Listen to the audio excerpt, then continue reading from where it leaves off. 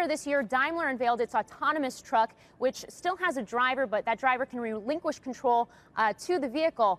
But the consensus here is that the big rigs on the highway won't become driverless or self-driving anytime soon. I think the fully autonomous mode is kind of like when you sent people to the moon. You didn't really think you were going to colonize the moon, but it pushed technology and the boundaries of technology a great deal. But we're probably a decade or more away from seeing truly autonomous trucks out on the road. And he's not alone. Covenant and Swift Transportation also say this is going to take years thanks to regulations and actually also the insurance industry. And even then, you're still going to need a driver in the car for that last mile because a driver's needed for that turning into a city, going down an alley. You need that human touch.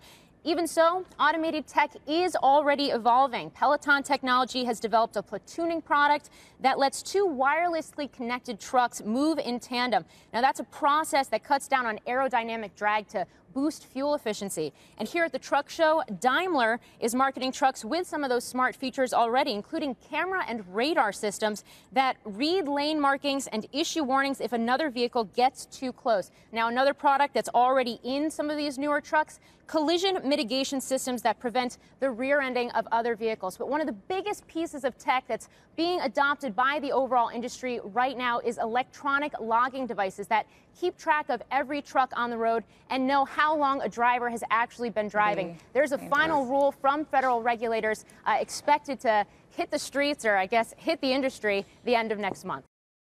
Hey YouTube fans, I'm Landon Downey from CNBC. Thanks so much for checking out our channel. Here you'll find videos packed with all the info that you need to be smarter about your finances.